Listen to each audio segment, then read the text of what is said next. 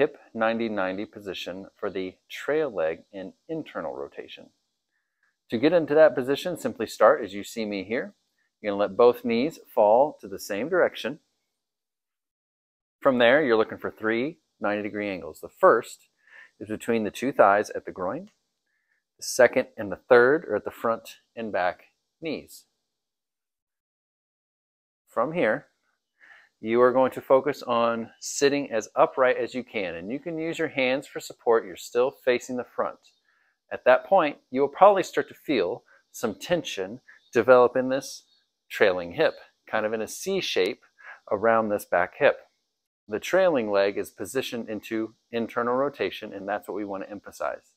To emphasize this tension and to move deeper into that range, you can, again, keeping your trunk as upright as you can, rotate to try to face this trailing leg.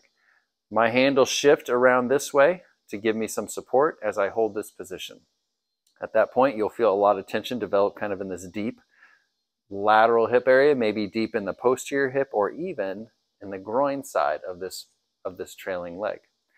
If you cannot find that tension, one thing to check is to make sure that your knee is not too bent. A big bend in the knee is going to release a lot of that tension.